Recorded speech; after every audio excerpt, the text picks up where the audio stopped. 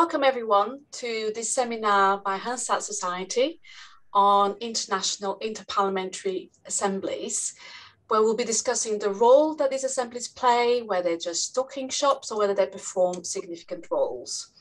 And for those who don't know me, I'm Cristina Lessa-Bandera and I'm a professor of politics at University of Leeds. But I'm very happy to say I have no problems at all to say that as a chair of this seminar, I actually know very little on the topic. So I'm very much here as a very good friend of the Hansard Society and to learn. So just a little bit of background on the seminar. The Hansard Society has been following closely the development of the UK-EU Parliamentary Partnership Assembly, the PPA, as part of their general work on engaging on Brexit, post-Brexit scrutiny.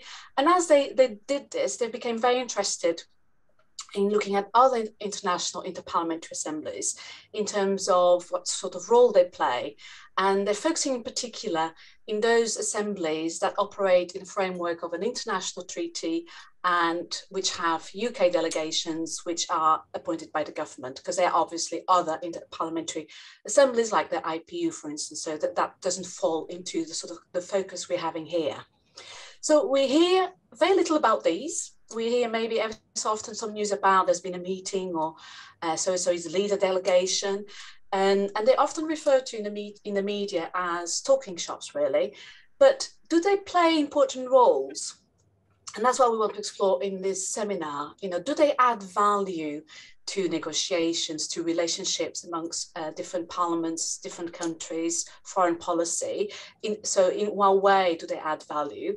But also, so at the international level, but also at Westminster level, are the arrangements currently satisfactory or should they be improved in any way?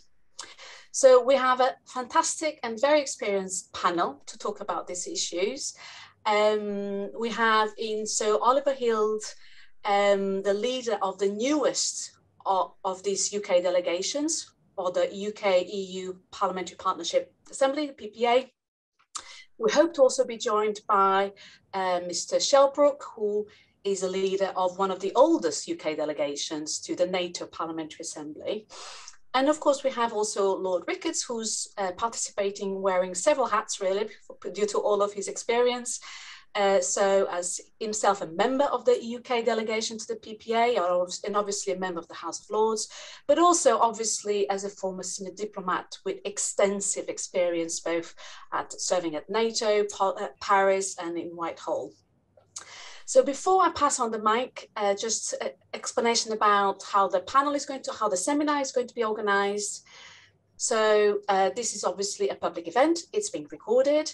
The recording will be available on Hansard Societies within the next couple of days.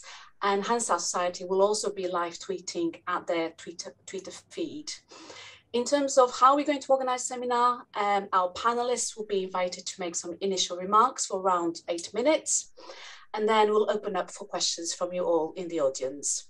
So to ask those questions, please use the Q&A feature at the bottom of the screen. So you should be able to see that at the bottom of your screen. Please don't use the chat because we will be not monitoring the chat.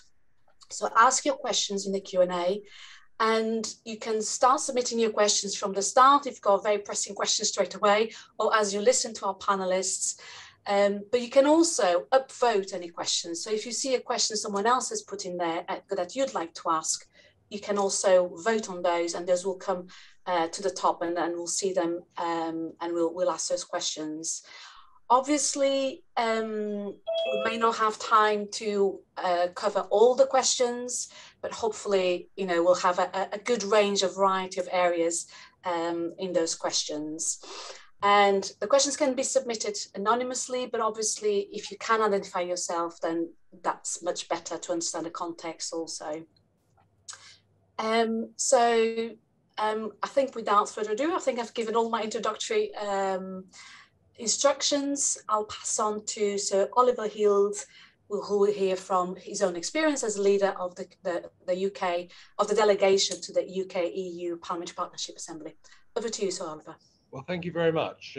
It was in January 2021 that I was asked to take part in trying to organise this parliamentary assembly between the UK Parliament and also the EU Parliament.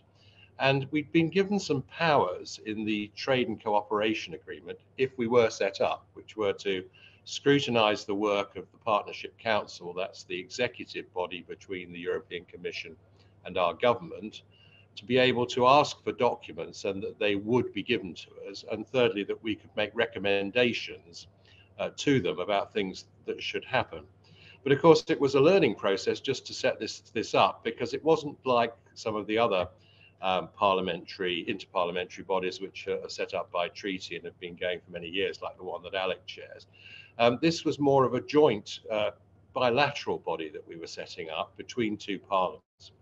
And we had to, first of all, negotiate in our country between the House of Lords and the House of Commons as to how many MPs there would be, how many Lords there would be, and how we thought it should work. And then having done that, and having passed a motion to set up a UK delegation and to take part in an assembly, then to discuss all this with the European Parliament and to reach agreement with them.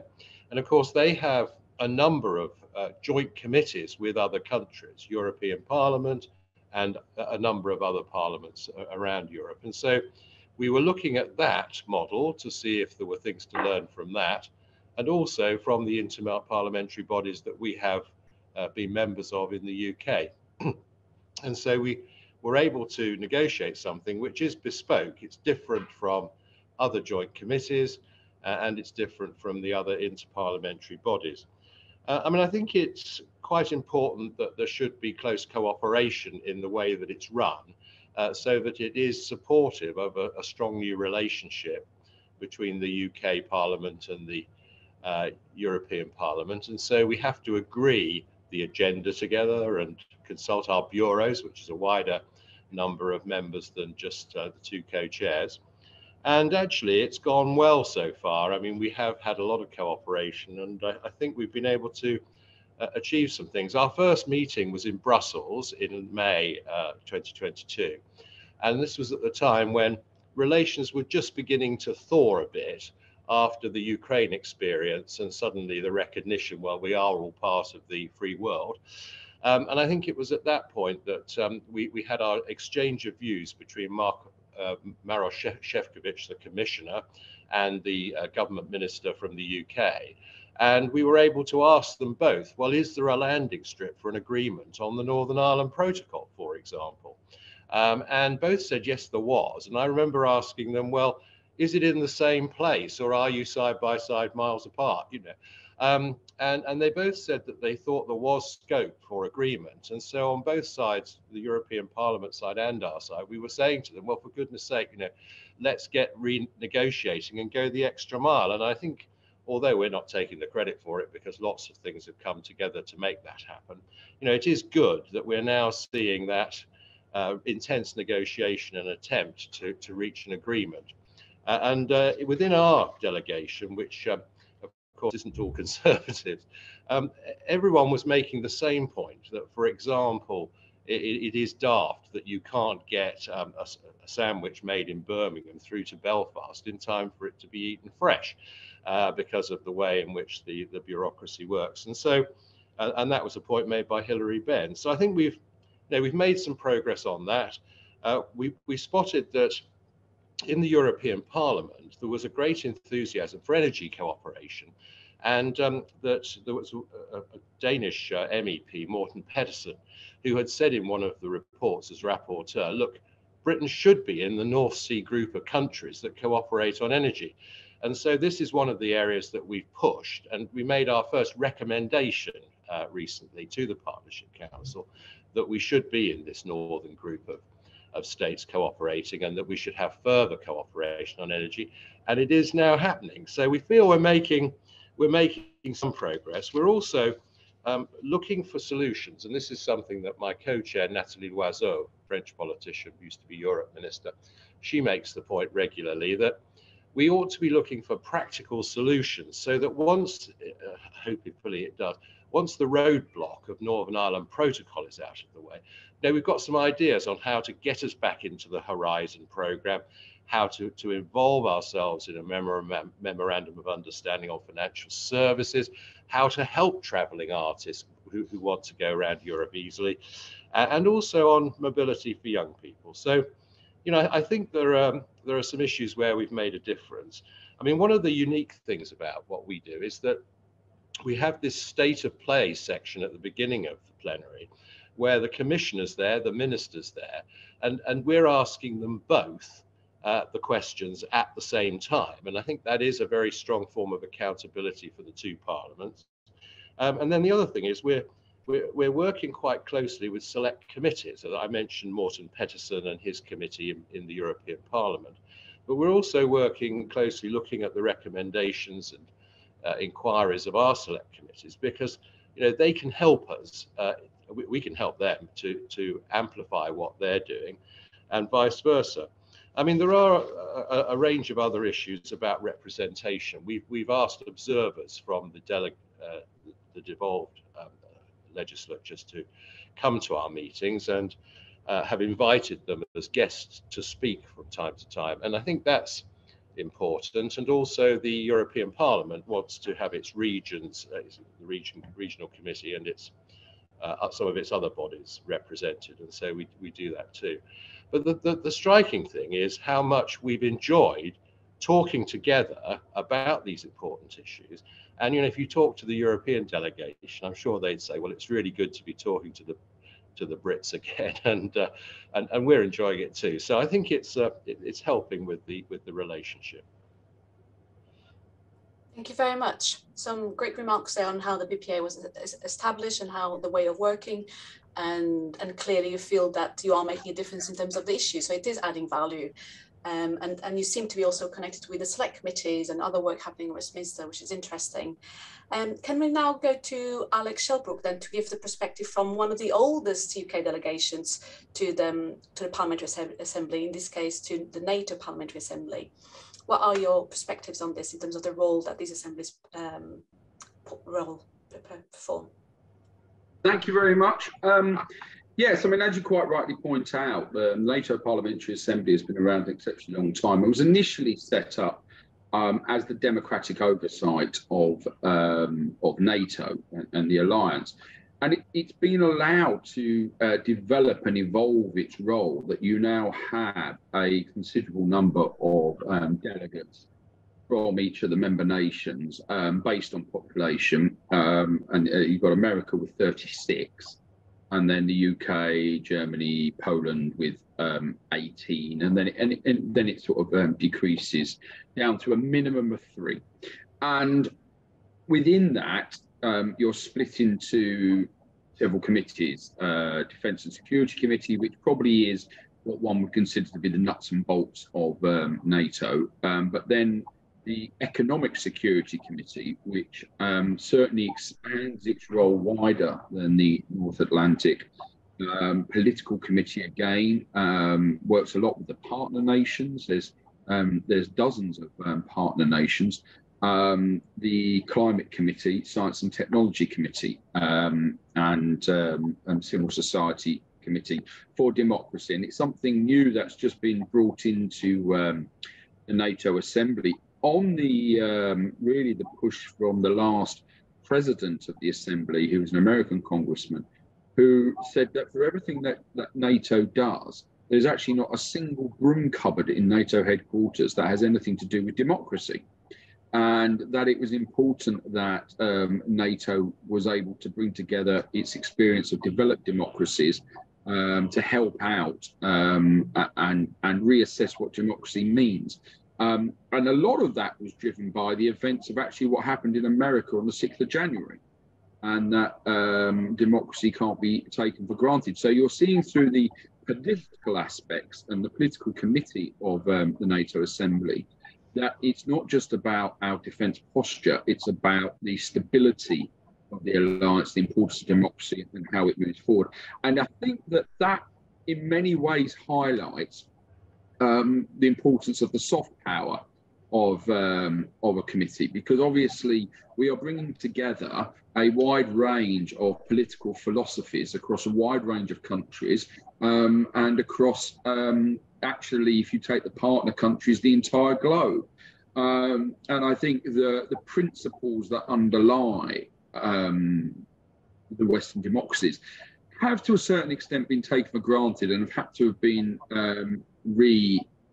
promoted, if you will. On top of that, then we have the field work, and I think the field work very much really then strengthens the soft power in terms of the political side of it, if you will. But in my committee, which I now chair, the Defence and Security Committee, we actually just completed this week a major visit, and we do 5 major visits a year. This one happened to be in the UK, and we were able to showcase Britain's maritime command and naval prowess, finishing up at Rosyth, seeing the Type 31s, and many of the delegates were from maritime nations. And what is very important that's come out this week alone is that NATO will have to recognise that it's going to be more than just a transatlantic organisation, and that when we ask the direct question, is NATO able to contain and counterbalance the maritime threats, i.e. Russia, etc., the answer to that is yes. Is NATO able to adapt to the threats that may be coming down the line? The answer is the trajectory is correct. What then completely upsets that ball is if the Chinese decide to break out with the significant increase in their naval powers. The Americans will be drawn into that conflict. They will expect NATO allies to take part, and then it will be important that the maritime capability ramps up, because European NATO maritime force is still reliant a lot on the Americans. And it's these conversations that are highlighting at an early stage the potential geopolitical conflicts that could actually change the entire security demeanour. And these are the points we have to then start pushing back. So, I mean, at the moment, the UK is in a very strong position because it has the shipbuilding programme. The Type 31 export programme would be an obvious platform to ramp up for other countries to come forward. So you're actually looking at UK maritime industrial policy linking with the potential outcomes that are needed. Now, is it more than just a talking shop? I certainly believe it is, because, as I say, we're able to recognise threats that are coming quickly. We're able, as everything is open source, we're able to use those on the floor of the House in debate. I think there's more value in assemblies actually in the debates that take place rather than just in the question times that take place. I mean, a department question time will be, if you're lucky, 2 bites of the cherry and a very straightforward answer. I think to actually develop policy and develop concerns, that has to take place in debates, as indeed we saw only a couple of weeks ago with the debate on the Russian grand strategy, which a lot of people from the NATO Assembly, as well as the Defence Select Committee, took part in. And I think that that really adds to what we're here to do, which is highlight the issues and debate them. But equally behind the scenes, there has been a lot of work going on with allies. I had some involvement back in May. The Spanish were doing some involvement last week in the sidelines, talking to our Turkish colleagues about Finnish and Swedish accession to NATO, and trying to really understand through these backbench perspectives and not at the senior ministerial world leader level, which obviously is very much in the spotlight whenever those meetings happen, is to understand what is it, what are the demands, and where does perhaps the potential paths lay into how we can make this transition happen, and just understanding what are the politics behind what's going on. So obviously in Turkey there's a general election coming up. You know, that has a significant impact upon how the president wants to approach that election and how he sees, how he wants to put across terrorist organisations which he perceives working with Sweden especially, and how he wants to play that. To be able to understand that directly behind the scenes is an important point to feed into the negotiations we have. And we often meet with ambassadors, especially in the country we go to, and making sure this is fed in. And then we have other aspects where, for example, when Nuzgani was on board, she was able to really highlight through her committee the Chinese human rights, the what's going on with the Uyghurs, and of course that then making sure that a lot more allies are starting to get on the same page of issues that may be really prevalent in the UK and the concerns we have, but making sure allies can come along with them. And I don't think it could ever be overstated the importance of having that access to not just allied countries or partner countries, but the fact we're all backbenchers. And the fact that we're not tied by a line to take or by a civil service output, or indeed the glare of the world media. And therefore we can have far more honest conversations and really understand the political situation in each other's countries, not least around the fact that we are balanced across all political parties. And I think it's noticeable in all of these assemblies that there is a common working purpose and the politics stays in Westminster. And that, I think, gives, certainly in the UK, a very significant strength to foreign and defence policy, that because you're working together at these levels, there tends to be a consistency. And I think that, again, what comes out in the Russian grand strategy debate is that Majesty's opposition and government are in lockstep with each other on the major international issues and how it moves forward. I think, just to close my remarks for now, that one area which I think came out in the Speaker's report, which I think it needs to be examined further, is how the procedures and arrangements work. In terms of actually arranging visits, there is nothing to complain about. The Overseas Office does an excellent job and prepares all the travel, all the hotels, and you can have the odd hiccup in trying to sort out the expenses afterwards, but nothing really. As I say, the UK visit, which took place last week, the civil service made that happen. It was an absolutely fantastic visit. We showcased off the UK excellently, and that is down to the people who do that. I think where you've got the ability to improve is in the dissemination. And what the NATO Assembly isn't doing, although we did actually arrange in the UK a meeting with, is a liaison with the Defence Select Committee. But of course, it would be wider than that. There would be, for those on the political committee, the need to maybe liaise with the Foreign Affairs Select Committee and bring those things together. So I think there's a gap between workers' select committees and things like the NATO Assembly, and that could be improved. And then equally, I think the civil service picking up a dissemination of the work we do and getting that out to a wider audience would actually, I think, show the value of the work that's going on. So I'll leave my comments there for now. Thank you. Thank you so much. That was really interesting. And you touched at the end in there on the link with select committees, which is something I hope we can explore a little bit more later. And just remind the audience that you can ask questions. Please do start posting questions. We already have 3 questions. The first one actually links to this, to how can we make those dialogues happening in a smoother way with Westminster. But before we move to the question and answer, just Lord Ricketts, what are your reflections on the topic? Thank you very much indeed. Well, I think I can be fairly brief, excuse me, after the comments of my 2 colleagues.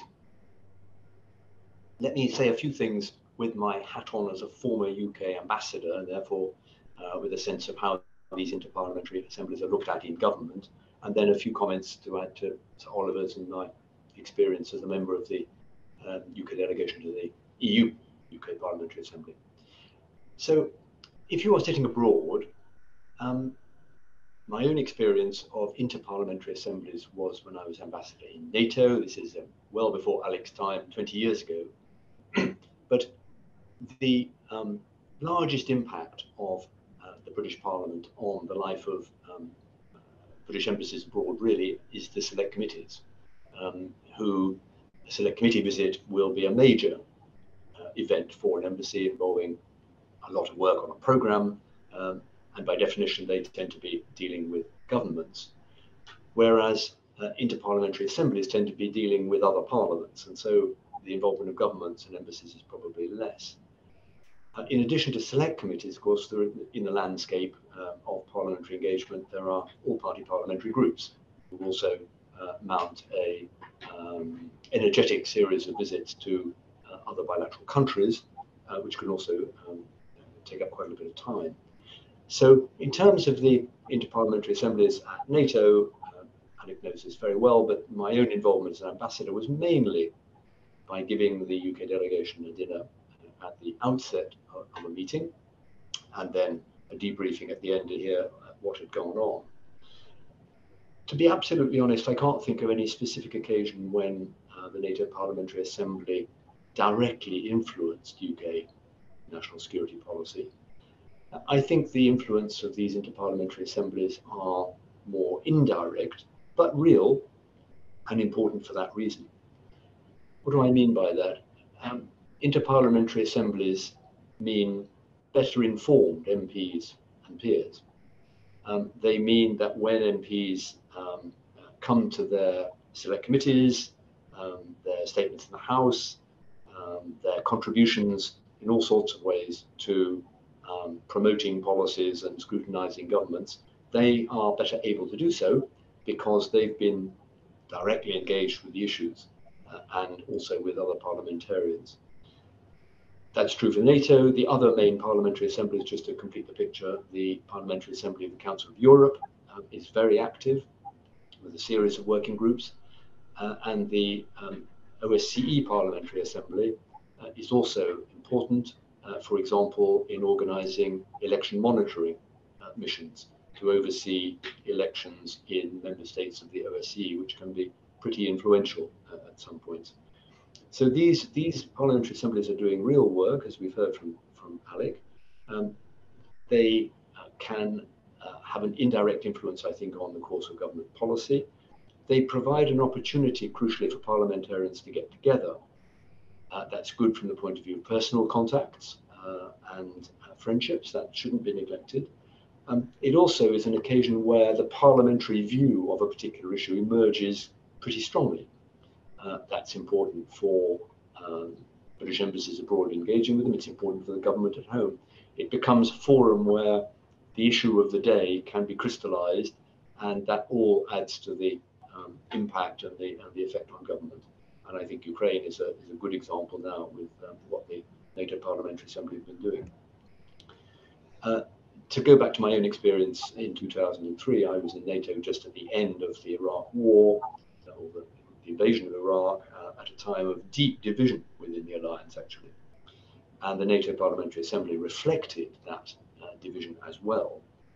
But the debates then were helpful in looking ahead rather than just breaking over what had happened in the past. And I think that practical focus helped NATO move on fairly quickly to deciding to set up a training mission in Iraq in 2004. So I think the parliamentarians had a real impact on the atmosphere and the relationships between allied governments at a particularly bad time. Just a couple of thoughts now in my hat as a current member of the UK-EU Parliamentary Assembly. I think I see it playing essentially the same role. First of all, I wouldn't disparage at all the fact that it's a talking shop. It's certainly much better to talk among parliamentarians, than for there to be no shop or an empty shop and no talking. And I think it's vital in sustaining contacts between British parliamentarians and MEPs. I think there was a risk otherwise of that drifting apart. There was going to be less formal opportunities for parliamentarians to meet in an EU context. And I think the fact that we're having these 6 monthly meetings is at least a start. It's also creating a space where new members of parliament on all sides can join and meet, because I worry that otherwise a generation of parliamentarians who don't have our experience will be much less engaged with other European parliamentarians. So I think the talking shop aspect and the personal contacts is not to be neglected. And of course, we do have, under the Trade and Cooperation, a treaty role in scrutinising the Partnership Council. And as Sir Oliver said, we've heard from commissioners and British ministers. I think that's the start of a process. We're just at the beginning, I think, of exploring the scope that the Parliamentary Partnership Assembly has. We've produced one joint recommendation on energy.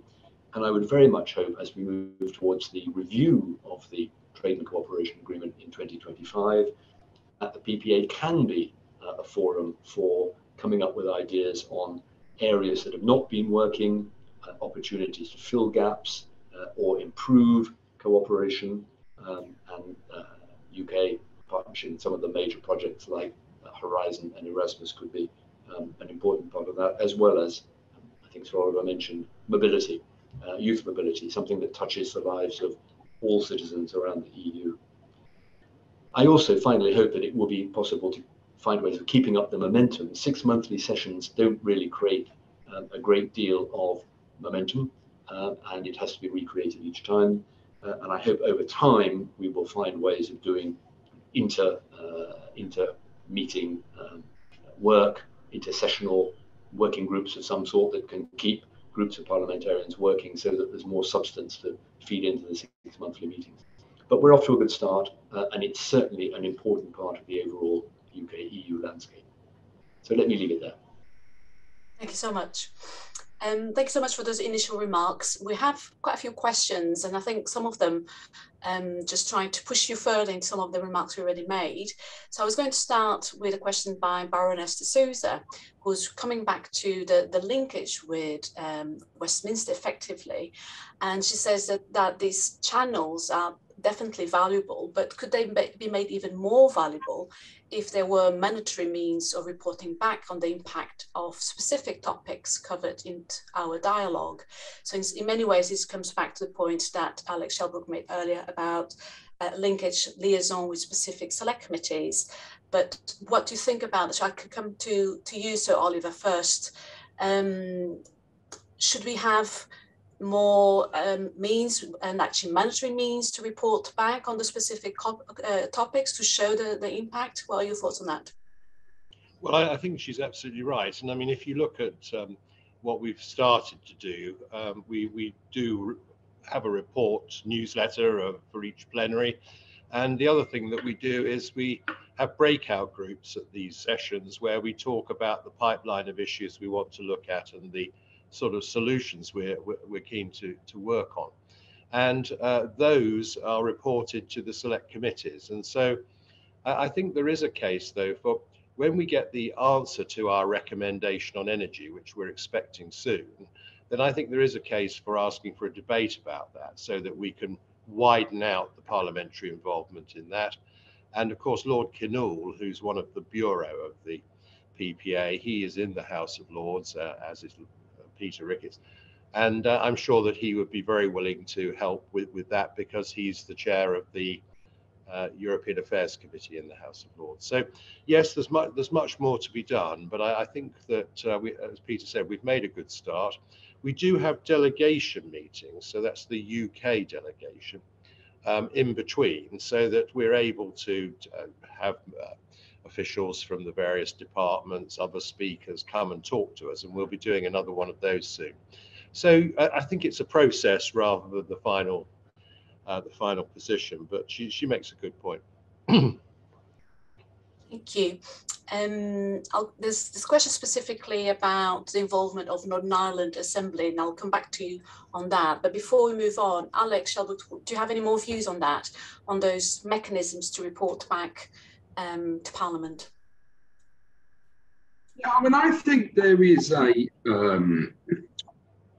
you see, everything we do in the Parliamentary Assembly becomes a public document in terms of the actual research we do, etc. And then they actually feed into the NATO organisation. So when we get to the annual assemblies, we will be taken on board the comments from the Secretary General, and they will be voted on the plenary, and they obviously help feed into the overall agenda debate. So when you're talking about the influence that the Assembly can have on overall policy, in terms of, if you will, the solid, tangible reports we do, they eventually feed all the way into the leaders' summits, very much directed by NATO headquarters. So we're doing a real sort of base at the pyramid level of work there that feeds in. I think it's noticeable when you look at the Assembly, how many ex-defence ministers are on it, and whether they were on it before they were defence ministers or after they were defence ministers, Foreign Office ministers. I think when you look at the overall balance of committees, it's interesting how many Privy Councillors are on there. So I think you to a certain extent, see there's a level at which involvement takes place. And the reason I mention that is because you then tend to have a lot of back channels to fill in. And where we have the conversations beforehand in organised meetings with somebody from the Foreign Office before we go to the Assembly, we equally have a senior desk officer from the Foreign Office comes to the annual meetings. And I think there is actually far more link up and feeding back into the relevant departments than perhaps would appear obvious. But I think there is, as I said earlier on, I think dissemination is something that could be looked at more closely, which is indeed a recommendation in the Speaker's report that he had commissioned. And I think that overall, the question remains as to is there to be a more significant body that has to do work in Westminster, as well as just when away on the Assembly, even if that was just on a biannual basis, and having an almost committee that reports on the floor of the House specifically, or not? And I think that's something to be examined. And just to build on Lord Ricketts' comments, NATO itself has a biannual meeting every 6 months. It has the Spring Assembly where draft reports are ratified, and the Annual Assembly where reports are done. And there is a momentum to that. But actually, where the momentum really grows in the Assembly, and this is what needs to be looked at with the EU Assembly, is all the meetings that take place. And we are away on a fieldwork visit once a month, split into the different committees, looking at the different areas, but roughly once a month. And then you add into that standing committee, where all of the senior leadership roles come together. Again, you're keeping that momentum going. And one of the things I didn't answer in my opening comments was what role the leader of the delegation has. And myself and my predecessor, Lord Benyon, made sure that we lobbied very hard for UK to get into good positions. And actually, just out of our 18 members, the UK really punches above its weight and has chairman of committees, chairman of subcommittees, rapporteurs, general rapporteurs, people on the bureau. So, you know, we are able to actually, as a leadership role within Westminster, make sure we do everything we can to get UK interests represented. Thank you very much. I'd like to move now to a question about the involvement of Northern Ireland Assembly, because there's quite a few people who would like that question to be put. And I'll come to you first, Lord Ricketts, and then I'll come to you, Sir Oliver. So the question is asking, given Northern Ireland's particular status in applying a lot of the EU law, don't you think it's unsatisfactory that representatives of the Northern Ireland Assembly, or indeed the other devolved legislatures, can only have an observer status for the PPA plenary sessions? They can, as Sir Oliver has mentioned a few times, speak at breakout groups, but not at the main plenary, which is when the protocol is one of the main topics of discussion, whether they should be doing so. So Lord Ricketts first. Well, I think I'm going to actually pass the floor to Sir Oliver on that, because I'm sure this is an issue that has been involved in the Bureau and a lot of careful thought at the kind of leadership level of the PPA, as it were. As you say, I mean, we have certainly representatives from Stormont who are there as observers, and they take an active part in the breakout sessions. But honestly, I think Sir Oliver will give you a more authoritative answer to that question than I can. Thank you. Sir Oliver. Well, we set up the Assembly as a UK Parliament, EU Parliament body. But of course, we expect our delegation to be able to represent all parts of the United Kingdom. And so we do have on our delegation, for example, Sir Geoffrey Donaldson, who's leader of the DUP, and we also have Margaret Ritchie, who used to be leader of the SDLP. So we do have members from Northern Ireland on the UK delegation, and then we involve the Assembly as observers, but that doesn't mean that they don't necessarily speak. I mean, as you say, they do speak at the breakout groups, which I believe they found helpful. And we actually had a session which was for the legislative bodies from the devolved bodies, and also the Council of the Regions and the civil society body, which the EU delegation wanted to hear from as well. And so we had an opportunity then for them to speak at plenary and answer questions and so on. So, you know, we're certainly trying to ensure that there is a good, you know, good place for the UK generally and EU generally to to come together and as parliaments and discuss these matters, but it is actually a body between the UK Parliament and the EU Parliament, and we have to respect that to some extent. Thank you very much. I'll come back to you now, Lord Ricketts, and it's about a question linking to when you mentioned about the need for parliamentarians to be better informed. And this person who's asking this question is saying that one of the striking things from the PPA meetings is how much MEPs themselves know about what is happening, maybe more so than their UK counterparts. And the question is put in terms of, is there a prospect that the culture in Whitehall will change to allow MPs and peers to be informed more regularly on the issues rather than the government treating all such information as state secrets? But also I'd like to broaden that question a bit more. What are the factors that may make MPs or peers seem less informed than MEPs? Obviously, it's not me saying that, it's a question asking this, but quite a few people would like to look into that in terms of how are parliamentarians informed, and is some of that due to a culture in Whitehall of keeping everything secretive? Okay, I mean, I don't think I agree really. I think we have some extremely well-informed members of the UK delegation to the PPA. Many of them in the Lords and the Commons have served on relevant committees. I'm thinking of another member of the Bureau, Hilary Benn, who of course was chair of his own Commons committee, and a real specialist in many of these areas. Just like with NATO, we have meetings with officials as well in the PPA. So I mean, it may be true that some MEPs have more specialised knowledge in some areas of the EU than British members of Parliament in particular, who have, of course, their whole constituency to take account of. They are national parliamentarians in a way that members of the European Parliament are not. So in some ways, it's more possible for an MEP, who is by definition specialised in EU issues, to be very well informed on particular areas than members of Parliament who have to cover the entire spectrum of their constituencies' interests and government policy. But we do indeed have some people from the Lords who don't have that need to be as broad as MPs are. But nonetheless, I think we've had some extremely well-informed and articulate contributions to the debates in the PPA from both sides. More generally, I mean, my experience is that in government, it's in the interests of the Foreign Office, for example, to stay close to MPs who take an interest in particular areas. We talked about NATO, we talked about the EU, the Council of Europe also, I'm sure, keeps close to the government, and the OSCE, particularly when they're going out and doing their field work.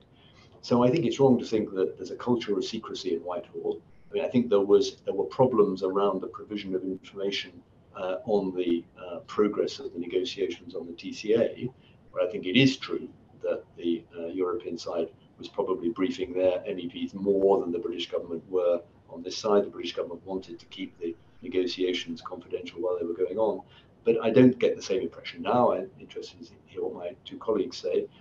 So I don't think it's a structural problem. I think it just reflects the fact that it is a national parliament engaging with a specialist body of members of the European Parliament, and therefore it's not entirely level playing field in terms of the time that members can spend on particular EU subjects. Thank you. Alex, do you want to come onto this? Yeah, I mean, I think just to expand on that, I mean, I think the age-old question about what do MPs do, people turn on television, they see the chamber empty, they say, oh, they don't do anything, etc. And I think, there's no way to sort of disprove that in terms of public theatre. But of course, what we are doing is an enormous amount of research. And I think that we actually are very well informed. Whether you talk about it being state secrets or not, I think it's about informing a conversation. But I think also one of the real value added things is you can know about something, but not necessarily fully appreciate the impact of something. And what's wise in my mind there is that we all were well aware of President Biden's Inflation Reduction Act. We're all well aware of the impact that potentially has on European businesses. But not until we were at the Transatlantic Forum in Washington did the absolute fury that poured out of French and German delegates towards people in the United States, congressmen, etc., come to the fore. So I think you actually have then that better understanding of where the European political philosophy at the time is, if you will, relating to a particular subject that gives you the real value added. So I think we are actually very well informed. But I think that one of the real extras to that is then seeing firsthand the impact that that's having on a political domestic level, which obviously then highlights perhaps where the really big issues of the day are, into how we also take conversations forward. Thank you. If I could move in a slightly different direction now, if that's okay. I've got a question by Arabella Lang, who works a lot on international treaties. And she's asking, how should future treaties be drafted to give parliaments a more effective role in providing accountability and democratic input? And of course, in the context of a seminar about international interparliamentary assemblies, I'd like to hear your reflections about this. You know, can these assemblies or the delegations into these assemblies play a role in supporting that accountability and democratic input? And so, Oliver, can I come to you first? So then I'll go to Lord Ricketts and then Alex Shelbrooke. Yes, I mean, I think particularly a country like the UK, where we have a long parliamentary history of holding the government to account, I think we would want to see the sort of powers that we were, formal scrutiny powers, which we were given in the Trade and Cooperation Agreement. And that does, that strengthens our position. Although our body is a parliamentary creature in the sense that it was set up by our Parliament and the European Parliament, to have in the treaty that those powers makes a big difference. And I think if you look at a lot of parliamentary assemblies, or certainly these joint committees that they have in Europe, they don't have quite the powers that we do. And I think that you know, this is a great strength and something that we should look to for the future. So definitely a good thing. I mean, the other point I'd make is that in our delegation, 35 from each parliament, we do have heavy hitters, if I can put it in that way. I mean, people like Andrea Ledson, who's been the business secretary. We've got the chairman of the Select Committee on Business, one of the senior members on the Northern Ireland Select Committee, and so on. So it's a high-powered delegation, and so is theirs. I mean, it's full of senior European Parliament members who have had experience. I mean, my co-chair is a former Europe Minister for France, and so I think the powers with a strong delegation from both sides makes it very influential. Thank you, Lord Ricketts. Yes, I mean, in terms of treaty making has to be a function of governments and negotiation between governments. Parliament, of course, has its responsibility for eventual approval of treaties, and that often can be at the point beyond which any further changes can be made to them, although it did feel in the course of the various negotiations over leaving the EU that there was a great deal of endless parliamentary scrutiny over the various steps involved. Of course, there are many treaties which don't need a great deal of parliamentary scrutiny, but there are some that are and certainly get it. So I think the occasions where a treaty is going to establish a parliamentary assembly and formal parliamentary oversight will be quite rare. You know, that has not happened all that often. There are really only the four that we mentioned in this call at the moment. I think the general question of parliamentary oversight of treaties and the way treaties are implemented and holding government to account for that, yeah, that comes into a broader issue, including scrutiny issues that will arise as we go through the next year or so on retained EU law and so on. There's a big issue there, but in terms of how this PPA is going to work, I agree with Sir Oliver. We have the basis clearly set out in the TTA, which is a treaty. We are just beginning to learn, I think, how we can use those powers effectively. But over time, I hope we will develop perhaps not as extensive a network of working groups and so on as the NATO Parliamentary Assembly has, or the Parliamentary Assembly of the Council of Europe, but we will gradually entrench broader and more regular use of the PPA powers so that we can be, you know, both scrutinising and actively inputting to government policy.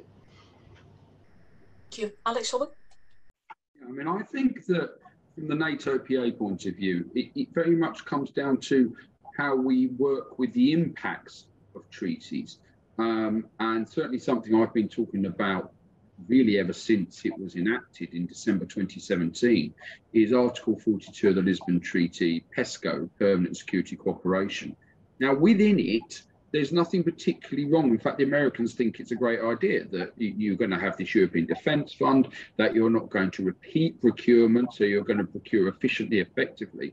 My concern has always been that you will end up with individual countries having ownership of specific majority areas of kit. And I then wonder how you can trigger Article 5 in any speed, especially if constitutionally you are restricted from taking part. And now we have seen the prime example of that with the Leopard tanks in Germany. And I think, therefore, that you could be in a situation within a procurement generation that you almost completely undermine what NATO can do, and it may well just become a maritime force and the Americans may walk. Now, identifying that as a risk, because the treaty exists, it's not going to go anywhere, and the European nations are signed up to PESCO, etc. And indeed, we will become part of PESCO if we want to put our defence industry into the European market, because it's effectively a closed shop. So we're going to have to do that. But it's not to argue about whether PESCO should exist or not to exist. It's about recognising that right now, 20 to 30 years out before this could be a problem, that we should be understanding and developing protocols between NATO and the European Union as to how an Article 5 event would actually smoothly happen and work forward if you are running into some of the constitutional problems that we have just seen in relation to Leopard tanks going to Ukraine. And so I think it's not about how do you influence treaties. Lord Ricketts said it's a function of government and parliaments to approve. But when these treaties are in place, especially ones which have nothing to do with our parliament, it's using these assemblies to actually highlight the issues, because sometimes when you're in it, you don't recognise perhaps the pitfalls, and those of us on the outside.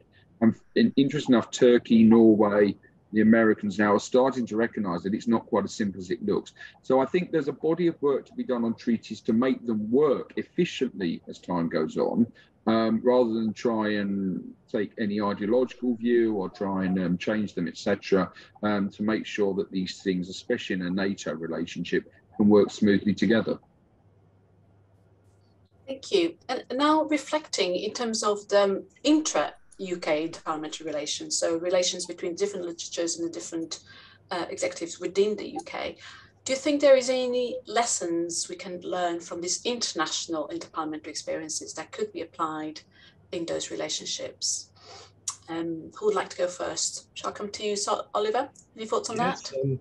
I mean, one of the things that we had to do during Brexit was to talk together between the Westminster Parliament and the other devolved legislative bodies, and we set up the Inter-Parliamentary Forum, which the House of Lords has recently taken the initiative in saying, well, look, let's do more with this. And one of the things we're trying to do for the PPA is to have the Inter-Parliamentary Forum meet before we do and come up with any issues that are particularly of interest across the various legislative bodies of the UK. So I think that's welcome. And then the other thing is that, of course, before each PPA, we do anyway have meetings and discussions with the various legislative bodies. I mean, I think one of the problems we have had with the Northern Ireland Assembly has been that it hasn't been up and running in quite the way that we would all hope.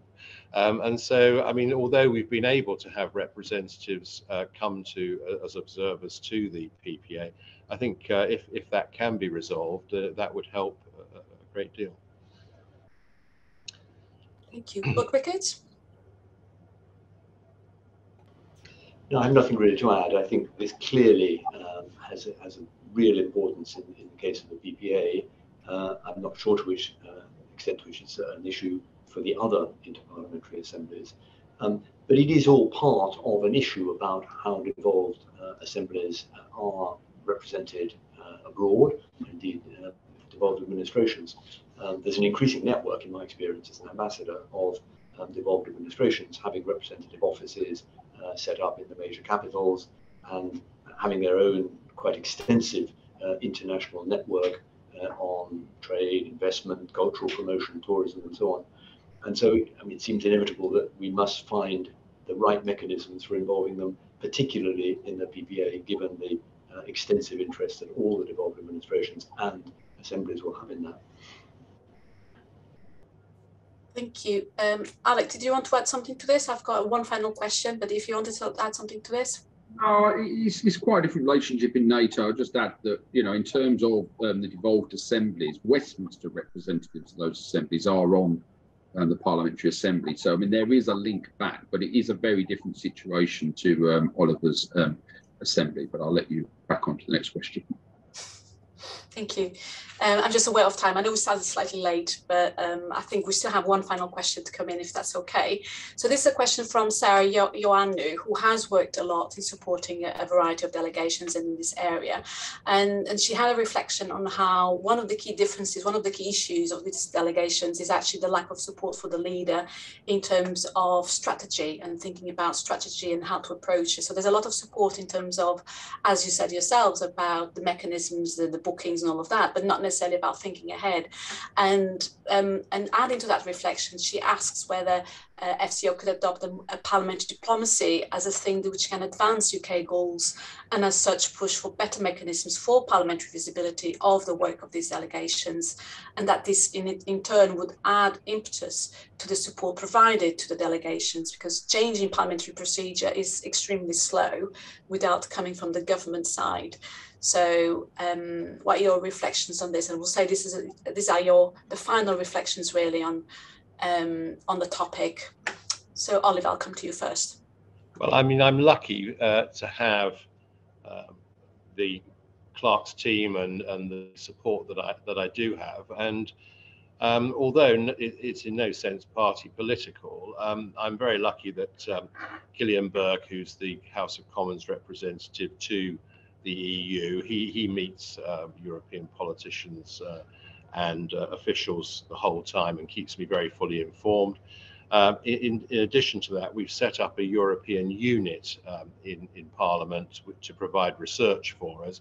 And I don't know if Peter Ricketts would agree, but I think it was absolutely excellent for the plenary we held in Westminster in November.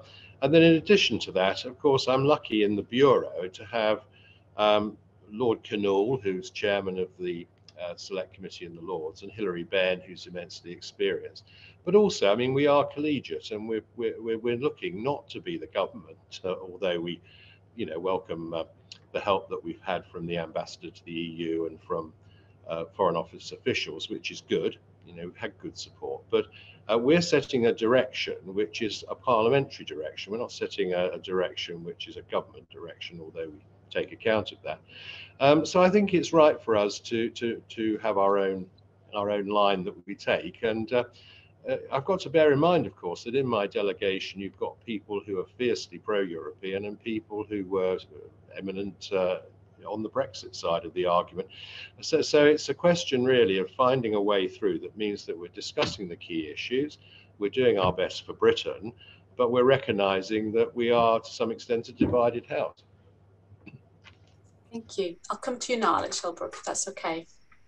Yeah, I mean, I think what you recognise is that we are parliamentarians from across the divide, and within NATO, you know, SNP want disarmament, nuclear disarmament. But I get asked when you colleagues come on board, you know, what shall I say, etc. And I say whatever you want to say. Ask any question you want to ask. You know, ultimately, we're all elected. We're all intelligent people. We all do a lot of reading. We all have our own opinions and our own background. And I think that in a truly organisation that you want to be able to have an open and wide conversation, it is important that none of that is diluted into this is perhaps how the civil service would approach it or diplomat would approach it. It's about you're a parliamentary assembly.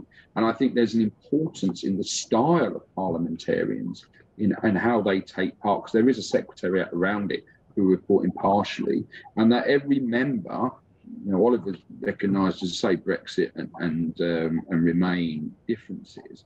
You know, I literally have, you know, an SNP member in the SNP policy to get rid of our nuclear deterrence. So I think it's important that people feel that they can ask whatever they want to ask, because it's an old adage, but there are no stupid questions, because it adds to debate and it adds to bring to an area. And there's no flippancy attached to any of that either. This is important levels, and I think the people involved recognise the importance of the issues, but I feel that they need their freedom as parliamentarians to be able to link together. I think there's a whole further debate about how clerks could interact with each other, how they could interact with us in terms of, we were talking about Select Committee on Defence, Select Committee on Foreign Affairs, linking into the clerks that deal with my committee may have its advantages. And I think that's a wider debate as we move forward to how perhaps we can get more value added even further out of what goes on and move forward. But I do think it's important to recognise that parliamentary assemblies are, as I said at the start, we're backbenchers. We're not tied to civil servants' line to takes. We're not in the eye of the global media. We can have honest and frank conversations and put forward any question we feel relevant. And even if that goes against our own government policy, because you're trying to explore what's there. But, you know, if we go against our own government policy, we're just a backbencher who said something. We're not a story being a minister who said something. Thank you. Lord Ricketts, your final reflections. Well, I think you heard here from my two colleagues a sensitivity on the side of parliamentarians not to want to be served up with necessarily government policy thinking or strategic advice, that they need and want to work it out for themselves. I think none of that precludes background briefing from the government to support the work of UK delegations, and my experience that is always available. Sessions with officials before meetings so that issues can be discussed. But I think when it comes to setting the strategy for UK delegations to these parliamentary assemblies, that needs to be done within Parliament and with the resources that Parliament has. We do indeed have excellent researchers in the Commons and Lords libraries. We are well served with that sort of factual research. The briefing provided by the clerks and the researchers, I mean, I think I'm not telling secrets out of school to say it's certainly as good as anything I got when I was Permanent Secretary in the Foreign Office, and in some ways sometimes better. So I don't think there's any lack of research support as well as other kinds of support. But I think we have to recognise there is a difference between what a civil servant can do from the government and what parliamentarians want in terms of their own view that they've worked out through debate within the UK delegation. And we have to respect that boundary, I think. Great, thank you so much. We're running out of time. Well, we've run out of time. So I'm just going to thank everyone for attending the seminar. I hope you found it as interesting as I have. I've learned lots for sure. Thank you in particular, obviously, to our three panelists for sharing your insights and reflections on the topic. And before you all go, just to say that if you found today's seminar interesting and you'd like to support the Hansard Society so that they can do more seminars like this for free, please do consider supporting them. Hopefully they'll put a link in the chat so you can see how you can support the Hansard Society just by becoming a member or subscribing to the newsletter, or indeed to make a donation if you want to support them to put this type of seminars in the future and to develop all the wonderful research that they produce. But for now, it's thank you and goodbye from me.